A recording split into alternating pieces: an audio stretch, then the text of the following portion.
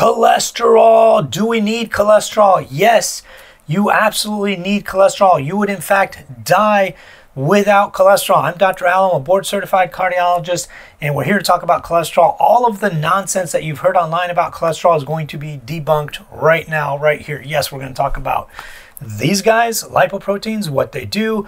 We're going to talk about the absorption of cholesterol, dietary cholesterol, eating cholesterol, how your body makes cholesterol, how we can improve it, how we can get rid of it, how much is too much, how little is too much. Do you need cholesterol to make hormones? What if cholesterol is oxidized or not oxidized?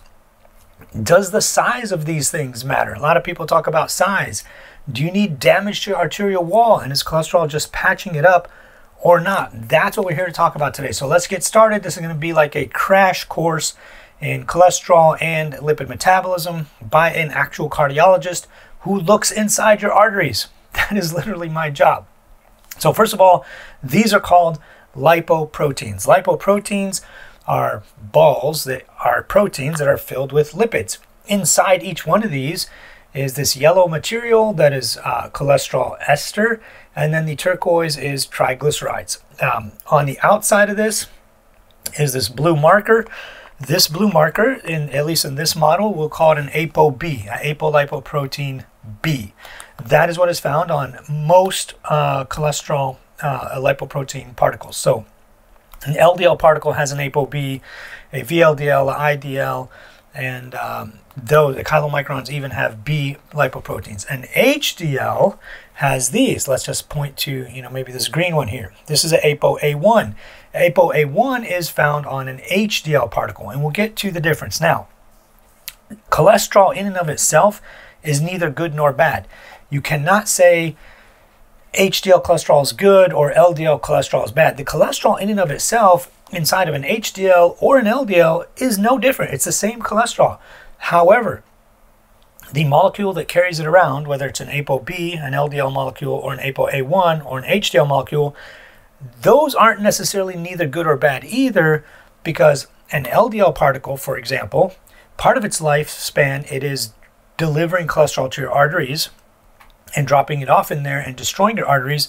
But a huge part of its lifespan, it is connecting with an HDL, connecting to it and taking cholesterol out, helping your HDL particles. HDL generally remove cholesterol from your arterial wall. They link up with an LDL, and then the LDL delivers it back to the liver for elimination. So let's talk about that process a little bit. How do we eliminate cholesterol? Obviously it ends up in your intestines, and that's how you get rid of it. So how does cholesterol end up in your intestines? There's about 3 different ways that cholesterol ends up in your intestines, and we'll go through this and kind of where cholesterol comes from and how it goes. So cholesterol can end up in your intestines from you eating it. When you eat cholesterol, some of it, a lot of it, almost all of it will end up in your intestines. That's one way that it happens. The second way is your liver making it. Your liver will make cholesterol, dump it into micelles or bile acids or bile salts, and then those, they kind of look like lipoproteins. Those end up in your intestine. That's the majority of the way. This is your liver making cholesterol. The other way that it gets there is all of the cells in your body making cholesterol, returning it to the liver, and then the liver packaging it up into micelles, which then dump into your intestines. So those are the 3 ways. You either ate it, your liver made it, or it collected back into your liver from all of the cells in your body. Now, make no mistake, every cell in your body makes its own cholesterol. You do not need to eat cholesterol. You do not need to eat saturated fat to raise your cholesterol. Cholesterol all gets made by every cell in your body. You don't need the building blocks. You don't need saturated fat. You don't need cholesterol. You don't need any of that. You just need an acetate and a citrate molecule, which every cell makes. And without cholesterol, cells would not be fluid. Let's say this was a cell. These yellow things on the outside of it in the membrane, these yellow little cholesterols, those are cholesterols that are free cholesterol. Those make the fluid membrane more pliable or more flexible, more fluid. And without it, we would be dead. So without cholesterol, we would be dead. So absolutely, you do need cholesterol. Now the question is, how much is too much? So over a certain particle or concentration gradient, then it is too much. So if you look at the guidelines, most of the guidelines say that LDL cholesterol needs to be under 100 milligrams per deciliter for all comers, right? We know that when newborns are born, and based on various lab studies and tests and multiple results, that somewhere around 20 to 40 is considered physiologic. So above that number, above about 20 or 40, that's when cholesterol starts being deposited into your arteries. And then the longer this goes on, for many, many decades, the worse the outcomes. That's kind of what happens. And I'll go through a model, shortly showing you how that works. So that's what we need to know. LDL needs to be under 100 for the most part. If you have risk factors like you're a smoker, you're diabetic, you're obese, things like that, you want to be under 70 to prevent that from happening because it's worse. We know that a LDL cholesterol above 60, you're probably laying down plaque. For those of you who've had a heart attack or had a stroke or had a cardiovascular event, we want to be under 55. And if you keep having repeat heart attacks and stents and open heart surgery and other kind of issues, then you probably want to be under 40, according to the European and American guidelines. And that is about what the interpretation is amongst most cardiology societies and groups. So now, the next question is, do you need cholesterol to make hormones? A lot of people online will tell you that you need cholesterol to make testosterone and estrogen and progestin and cortisol and all this. First of all, none of that is true. LDL cholesterol is completely unneeded for any of that. Your testicles can make their own hormones. You do not need to help them. You don't need to eat saturated fat. You don't need to eat cholesterol. You don't need any of that. They need a citrate and an acetate, and they make all the cholesterol that they want. Now, in very rare incidents, these are called steroidogenic tissues, like your ovaries, your adrenals, your testicles. In very rare instances, if an organ like your testicles, for example, or ovaries needed more cholesterol to synthesize hormones, they would actually get it from an HDL particle. HDL, using a receptor called the SRCB1, it can grab the HDL, bring it in, take its cholesterol, and use that cholesterol. Super rare case, but that would be the case. It would use an HDL, not an LDL. So we can bring people's LDLs down to pretty low, and your testosterone levels would stay pretty high and be almost completely unaffected. So the next question is, what about oxidation? Do we need to check oxidation levels of these? Do we need to know if it's LDL oxidized? So this was something that was back from the 1990s and early 2000s where we thought oxidized LDL made a difference. Now, mind you, oxidized LDL, once it's inside the arterial wall, does matter. But oxidized LDL in circulation does not matter. Your liver and your immune system will eliminate it immediately. So the labs noticed that doctors wanted to order these tests, or there was some research around it, so labs started offering this test. Doctors ordered it. Turned out to be a nonsense marker. And I'll put all the studies in the links below. So if you want to look at these studies in great detail, you can click on the links below and read these. So that was that. It turns out oxidized LDL is not an issue. Ordering a lab test for oxidized LDL is just going to throw you off, and it's a bunch of nonsense. So do not do that. It makes absolutely no difference. The next question is, does size matter? There's a lot of these people, and it was based on data and science. We used to think that smaller LDL particles can get into your arterial wall easier and cause more atherosclerosis, which it is actually true. Smaller particles can get in easier, but anything under 70 nanometers can get into your arterial wall pretty easily. And these are like 20, maybe 22, 24 at the most, and like 18 to 19 at the least. They're all within that 20 nanometer range, which is well below the 70 threshold. So all of these will get in. Now, I will tell you, larger, more buoyant, LDL particles carry more cholesterol. They have more cholesterol inside them, whereas the smaller ones have less cholesterol inside them. So if the bigger ones get in and the little ones get in, the bigger ones have more cholesterol inside them per molecule. Like per particle of LDL, there's more cholesterol in the larger ones. So some of these people online say, well, they're large and fluffy. So no one in the scientific community or cardiology community describes LDL particles as large and fluffy. That's just a nonsense term. When you notice somebody calling these large and fluffy, you know they're not scientific, or they're just trying to fool you and prey on your insecurities and prey on your lack of knowledge. These are not large and fluffy. They're either more buoyant and less dense, or they are more dense and less buoyant. They're not large, they're not fluffy, they're not small. So ignore all the people that are saying that, because they literally have no idea what on earth they're talking about. Now, the next question is, do you need arterial damage? Do you need damage to the arterial wall in order for these things to get in? Well, those studies have been done too. In 1995, Williams and Tabas did a study looking at what if we damage the arterial wall and then look to see if there was any atherosclerosis. So it turned out they actually went in and mechanically, using like a scraper, would scrape the endothelium inside your arteries and see if the atherosclerosis developed there, and it did not. So that was thrown out the window. We spent the next 20 years trying to figure out what actually did happen.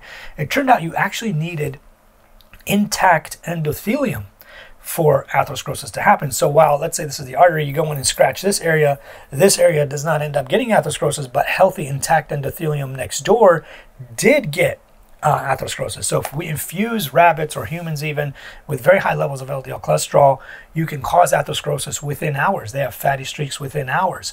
But the scratched up or damaged endothelium did not. So it was only the intact endothelium that had these issues. And we notice this when we go in and do cardiac catheterizations and we use these very fancy types of imaging techniques called optical coherence tomography or intravascular ultrasound. You can see the actual soft plaque inside of the arteries. So the endothelium has to be completely intact in order for this to happen. So the next question becomes, how do we know it's the LDL? How do we know that LDL cholesterol causes atherosclerosis? So LDL, or ApoB specifically, and we'll talk about ApoB and LDL in a second, we know that this happens because Brian Ferentz and his group in 2017, they published an article. They wanted to figure out what criteria needs to be met in order to say with absolute certainty that LDL cholesterol causes atherosclerosis. Not that we guess, not that it correlates with it, not that it's a maybe. They said here is a very strict criteria. When we look at all types of studies, when we look at all types of data, when we look at all types of anything, how can we know with absolute certainty that LDL cholesterol actually is the causal agent for atherosclerosis? And Tobias and Williams again prove this because of retention. The arteries have the ability to retain LDL cholesterol, and then these, open up, dump their cholesterol, and start destroying your arteries from the inside out. So Brian Ferentz and his group wanted to look at what is all the criteria that needs to be met. And they came up with a plan of here's all the things that need to happen in order for us to say LDL cholesterol absolutely causes atherosclerosis. And they went through bit by bit by bit, and they looked at Mendelian randomization trials where these are people that are randomized at birth. Some people have genetics that give them very high LDL cholesterol. Some people have genetics that give them very, very low cholesterol, like PCSK9 loss of function genes at the bottom here, where you have you run around with a cholesterol of LDL cholesterol like 10, 15, maybe 20 for the rest of your life. And people at the higher end where they have an LDL receptor mutation, familial hypercholesterolemia, and other mutations that have cholesterols of like 5, 6, 700 sometimes. So those were one of the ways that they looked at it. They looked at randomized control trials where we gave people an intervention to see what would happen if we lowered their cholesterol and followed them for years. We looked at cohort studies. We looked at, all these other ways of trying to figure out, does this thing cause atherosclerosis? Yes. This, magical, ball here. Does this cause atherosclerosis? And the final conclusion was that with absolute certainty, without question, if you have too much of this, you will get atherosclerosis. It is the causative agent in atherosclerosis. So let me just show you the model that I was talking about and how it happens and why calcium scoring and CT angiograms generally do not give us the answer that we want. Because a lot of people say, well, my calcium score is 0, even though my LDL is 300, it's way up here, my calcium score is 0. Isn't that okay? Like, should I be fine? Aren't I fine? I've been eating, a horrible diet full of saturated fat for the last 3 years, 10 years, whatever, but my calcium score is 0. Am I okay? So let me show you that model and I'll explain to you why that is not okay. This is a model of what happens to your arteries. Over here on this end is the fully clean, normal artery. You can see the endothelium. It's very, very clean. You could drive a truck through it. You start to get to medium range and late stage and end stage atherosclerosis. At this point, it's starting to get narrow. You no longer can pass my finger through it, whereas at the beginning here, you can put it all in there. The arterial wall remodels this way. It starts happening on the outside of the wall.